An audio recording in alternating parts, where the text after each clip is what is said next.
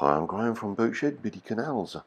Let's have a look around the inside of this 12.5 metre de Groot from 1979.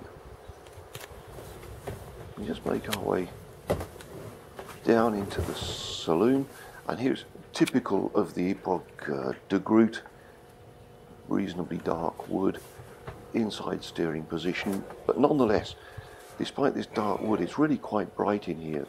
Big windows, sliding opening windows, the front windows open as well, so lots of ventilation. The central heating, unfortunately there's no boiler, but there's radiators throughout, so you could perhaps fit those up to a new boiler. Down here in the galley, 3-burner hob, gas hob. You'll have noticed there was a reasonably large fridge up in the saloon, and this is a little freezer. They're both 12-volt units, so 12-volt freezer, 12-volt fridge, 220-volt microwave, I believe that is, and this is a 220-volt little oven, classic oven. Plenty of storage space down here. And you'll notice that forward there, those are really childbirths, 175 long by 70 wide. Now here to port, instead of a dinette, you've got a cabin.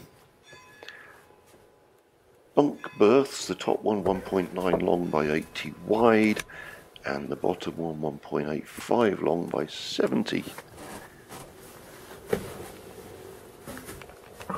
And you can see this saloon really nice and bright, obviously needing some improvements.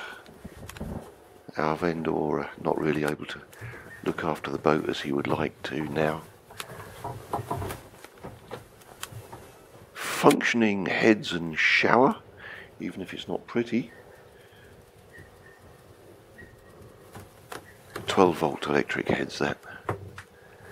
And then after cabin with a bed that's 1.9 long by 1.3 wide. There's 1.85 of headroom here. Sorry, 1.87 of headroom here. There's almost 2 meters up in the saloon.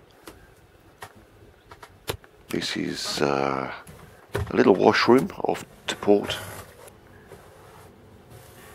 And there you have it, a usable, cruisable project boat that our vendors have cruised Holland, France and Germany in over the last 20 years.